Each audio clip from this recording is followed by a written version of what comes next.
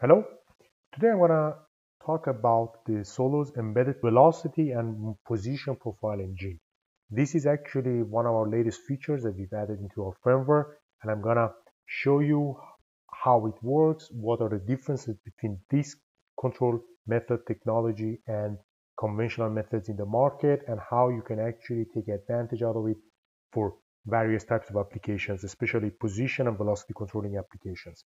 So basically, the engine that I'm talking about is built on top of a technology which is called ST curve technology. We offer both time-based and time-optimal version of that for position and also for velocity controlling applications.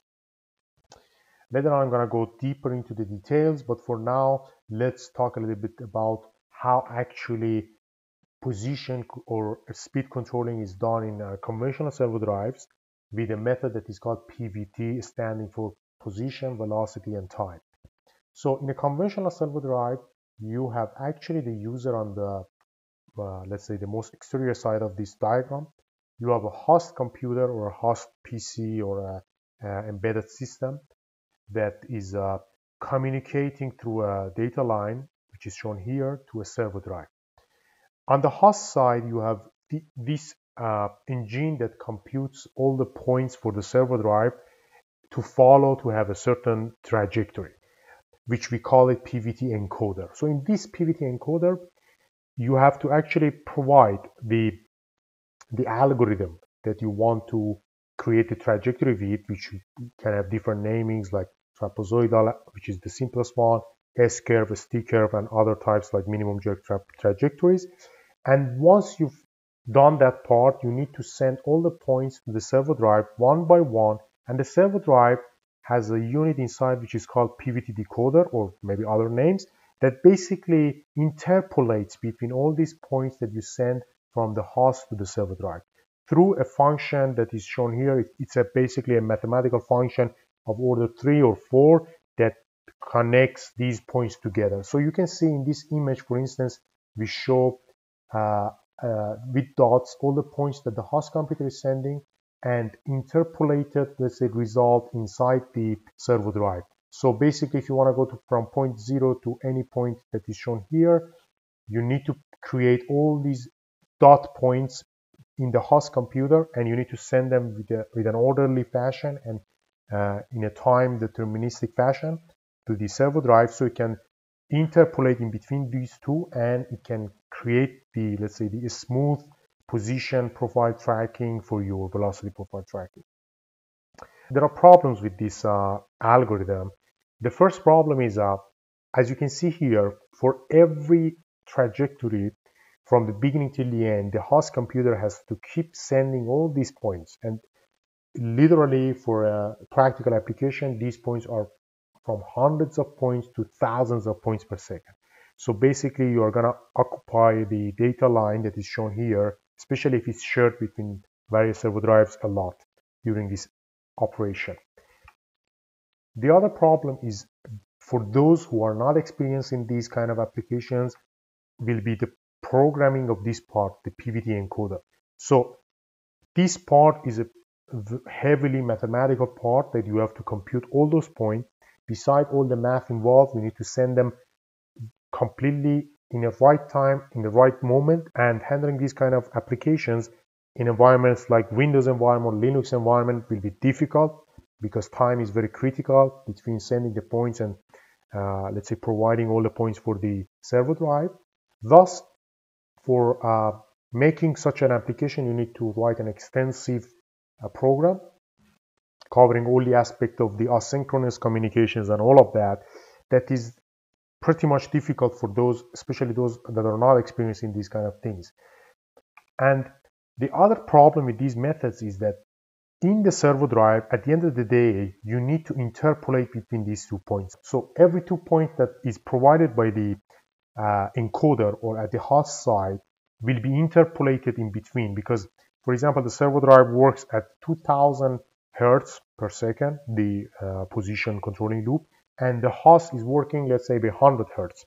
So between each point, you need to interpolate every time that you run the position controlling a certain amount of points, and all of them are approximated points. They are not accurate or precise points, and they are all computed based on this equation that you can see here. So for some servo drives, this is a order 3 equation. For the rest is 4th or 5th order. But at the end of the day, it's all about interpolation, which is providing you non-accurate points. So before talking about the technology of Solar, I also need to elaborate a bit more about this notion of ST curve motion profile technology and what is it. So basically, here I'm going to show you, let's say, the notion of ST curve for position controlling applications. The same applies for velocity controlling. So here, basically, as you can see here in this position, let's say diagram here shown, in any application that you want to go from a point to the other point, which are shown here with point 0 and the point P as a target position, you want your servo drive or your, let's say, position controller to behave in a way that you don't have a lot of jerky motion or, let's say, radical reaction to the user input. And in order to have that, you need to kind of behave the controller. So for that purpose, to have let's say, a position profile trajectory like this one that you can see here with a very soft takeoff and soft landing, you need to take care of a lot of things. For instance, with ST curve technology, which provides you all of that, not only you can have a very smooth position profile between 2 points, you can have very smooth velocity profile at the same time, you can have a very smooth acceleration profile, and most importantly, you will have a continuous and a smooth jerk profile, which is actually what you're going to see in your mechanical system as some sort of vibrations or maybe irrational behavior during the motion. So the more and the better you can control the jerk, the higher quality will be your motion. So before everything, I'd rather to explain a bit about the basic architecture of a motor controller, and so I can explain you later how this motion profile engine is kind of combined into this and how it actually works in conjunction with all the rest of the components in this system. So here is a bit of a scary looking diagram that you can see here, but don't worry, it's pretty much a very simple diagram. So here is the diagram of a controlling of a, let's say, a brushless or a 3-phase motor under field-oriented control. You can see here at the very right side, I have the motor, and all the rest of this diagram is actually inside the servo drive or inside the motor controller. Most of these blocks right now for us are not important. The only part that we are interested in is this side of the story, which are the controllers. So basically, in field-oriented control, we at least are having 4 different type of controllers. We have the torque controller and the direct current controller. We have a speed controller and position controller. And for our purpose today, our focus is going to be only on the top side of this diagram, which is the torque controller, the speed controller, and position controller. You can see in this diagram, we have torque controller very close to the motor, so providing and controlling the torque of the motor in the fastest possible way and with the highest, let's say, update rate. Then we have a speed controller and position controller on the other side that are taking care of the velocity control if you need to control only velocity, or if you're controlling the position, taking care of the position controlling, speed controlling, and torque controlling at the same time. So basically, if you use torque control, you only are using this loop, this torque controller, and this one here, the direct current controller. If you're using speed controller, you're using speed controller PI, the torque controller, and direct current controller. And of course, if you're using position controller, it will be cascaded into this diagram. So you will have the position controller commanding to the speed controller and the speed controller commanding to the torque controller. So the complexity of the design depends on what types of, let's say, control algorithm you're using. The position profiling that we are offering and the velocity profiling engine are useful for speed control applications and position controlling applications that I'm going to explain later on. So the architecture of the position profile engine, based on what we saw earlier, will be like this. So the whole field-oriented control architecture would remain as it was initially, with the only difference that right now, if you're considering only the position controlling, let's say, architecture, The user input, which is coming here, goes into the engine, the sticker position profile generator engine, and that engine provides us the position reference for position controller. Besides that, it also provides a feed-forward output to kind of smoothen out the position controller output. So as a result, the user provides only a single target position to this engine, and this engine at the end of the day will take care of all the rest of the things to provide a very smooth transition from point A to point B, which is the target position of the user. The same applies when you are using DC brush motors. So you have the engine again in the same position. The user provides the target position, and the engine creates that let's say profile based on the user input and the current position of the motor, and controls the position respectively. So in Solo, we are offering two different types of SD curves. We are offering time optimal SD curve, which is basically defined based on the overall max values. For instance, maximum speed, maximum taking off acceleration, landing acceleration, maximum takeoff jerk, and maximum landing jerk. And then on the other side, you have the time-based SD curve that you define the timings of each of these segments that later on I'm going to show you in practice inside the motion terminal how it works. So it depends on the user. If you care about timings strictly, you can use our time-based SD curve let's say algorithm. And if you are interested about the max values and having more intuitive let's say view toward the control, you can use the time optimal version of it.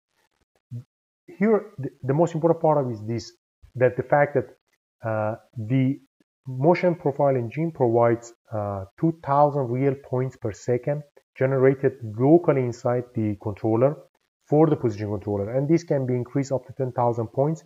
All of these points are real, and it has superior quality compared to conventional PVT methods because there is no interpolation involved.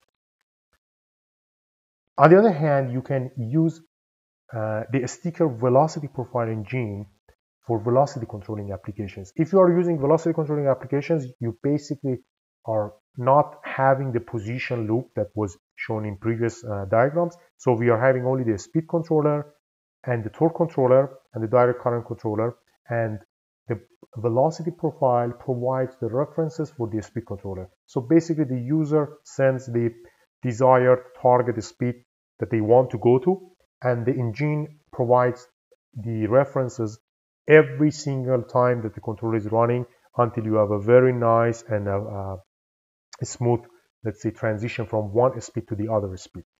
So this was the diagram for the three-phase motors. The same applies for DC brush motors. The same engine is gonna provide the references from the user to the controller, and subsequently you're gonna control again here the speed very smoothly. In velocity profiling, we also have the same types of SD curves. So we have time optimal SD curves with strict max values for the whole profile, and we have time-based SD curves with strict timings for each segment. Same as position profiling. Again, in speed profiling, we have 2000 real points per second generated locally in the DSP, and this again provides the same superior quality compared to PVT methods for the same reason that there is no interpolation involved.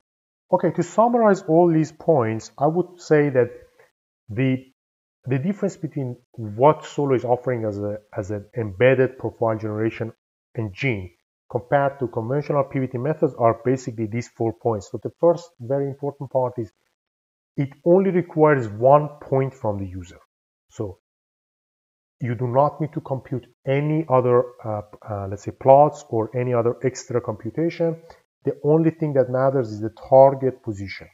There will be no interpolation between these points, and every point is purely and exactly generated locally at runtime. The data lines will be occupied much less because instead of sending hundreds or thousands of points, you only send 1 point and that's it. And basically it needs very low or no programming skills, because if you can just somehow send this target position using our tools or libraries that are very easy to use, you are ready to go and you don't need to program a very extensive library of motion profile generation. So now I'm going to show you in action how this actually works in our Motion Terminal environment. So in Motion Terminal, which is our online software tool, if you go to tuning section, you have access to almost everything you will need to tune these profiles or select the type of the profile that you're going to use. For instance, here I can select between the step response and time-based SD curve and time optimal SD curve for position mode. And then here I can tune all the parameters regarding each different profile. For instance, here I'm in time optimal SD curve. I'm tuning the parameters, and here I'm going to have the plot that is generated based on those, let's say, tuned parameters. So here I can have a look on the jerk profile, the acceleration profile, the velocity and position profiles all together as a result of those computations and these settings. So once I'm having all these parameters set and the profile is what I actually want, I can simply test it here. So if here I set a desired position like 160,000 pulses for my motor, you can see in Motion Terminal, the motor is actually moving. I'm having this very nicely generated curve, the speed and position feedbacks of the motor. So you can see these are the red position and speed feedback from the motor. The position starts very nicely, takes off, and then lands very nicely on the target position. So it's very easy to tune these parameters. It's very easy to use it. I just provided only one single point. In future videos, we are going to show you exactly how you can tune for each of these specific profiles that I've mentioned, the parameters, what each of those parameters will mean for your application, and hopefully you can use them nicely in your applications. Thank you so much for watching us.